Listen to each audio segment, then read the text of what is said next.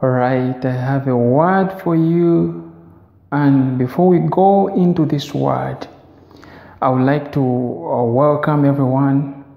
And if you're new to this channel, I kindly request you to subscribe and hit the notification bell so that you may receive future videos from me. And this is a place where we sit down and encourage each other, and we hear God's word. Now, I do not want you to take man's word, but to take what God says about your life. Because many times men may speak words that are negative or about our lives, or words that are just vanity. But God has a final say for your word. And read the scriptures for yourself. Do not just sit down and allow the word pass by you. Go back and verify from the scriptures whether the words that are spoken are from God. Test the spirits. Very important. Now, the word that I have for you is, I will add to what you have. I will add to what you have. Now, wait a minute. Some people may say, I have nothing. You may look around and you feel like you have nothing. But God sees that little that you have, that little that you call nothing. He sees it, and is going to add to what you have. I'm reminded of a passage of a scripture where there was a widow, and the prophet of the Lord called Elisha came to the widow, and the widow had a problem. It was a very big problem, that the creditor was coming to take her two sons into slavery, and the widow thought she had nothing at all. But when Elisha asked her, what do you have? Then she responded that she had a jar of oil. It was a little. Then the prophet told her to go out and borrow empty vessels, empty tins. Now, she went out and borrowed empty vessels, empty tins from her neighbors, from everywhere she could. Then she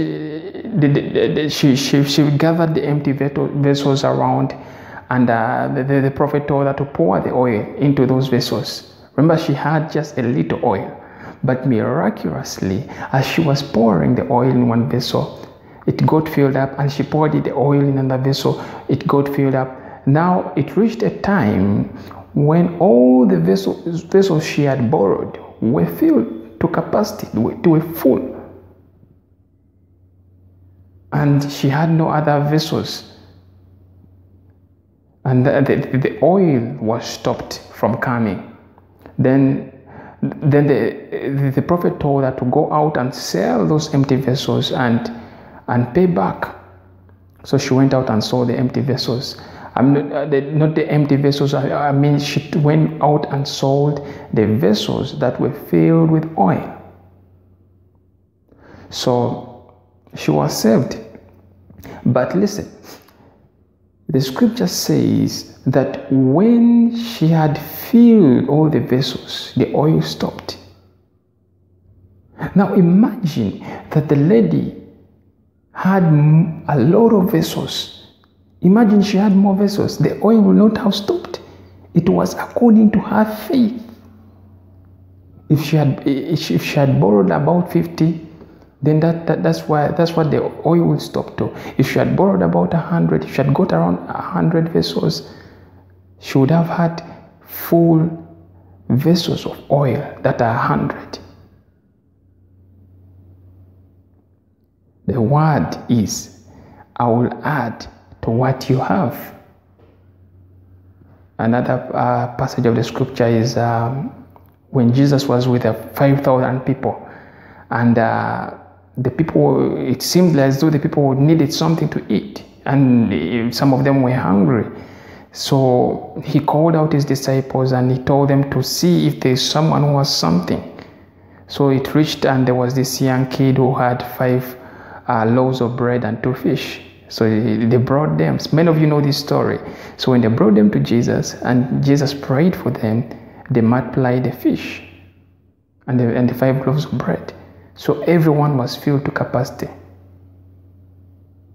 That is how God does his things. You may think that you have nothing left with you, but he's going to add up to what you have.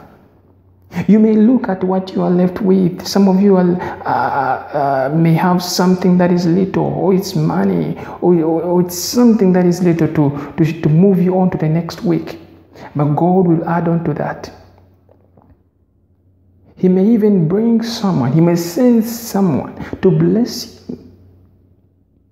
Blessings can come from nowhere, from places that you didn't expect.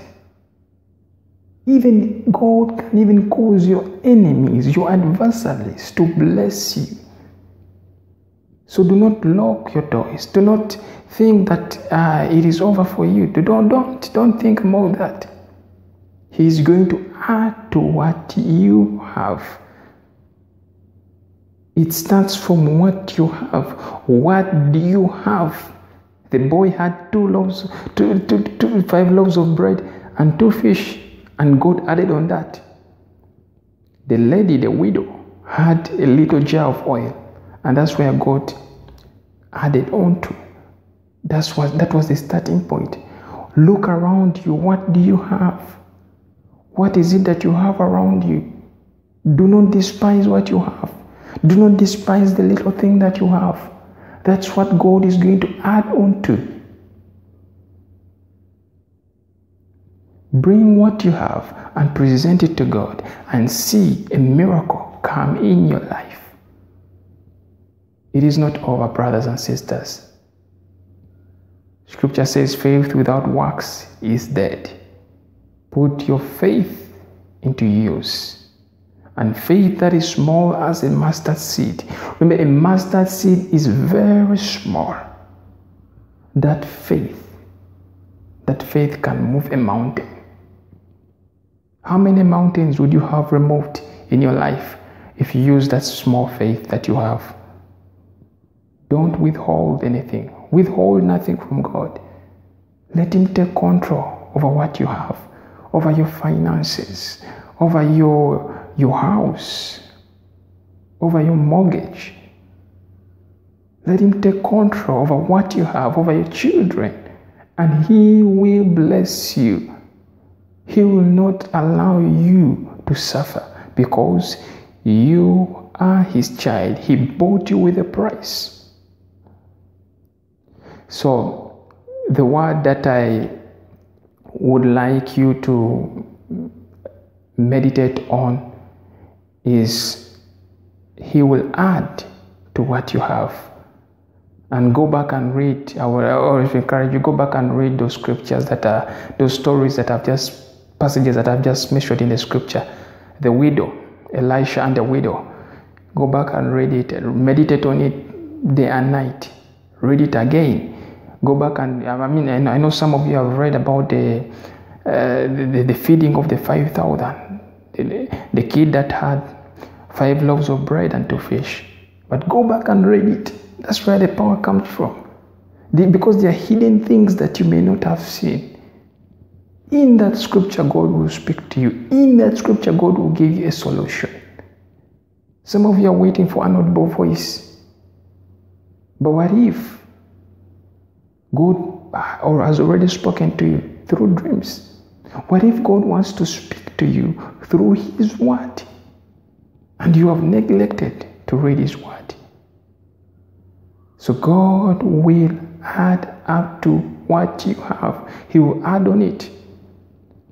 Be blessed.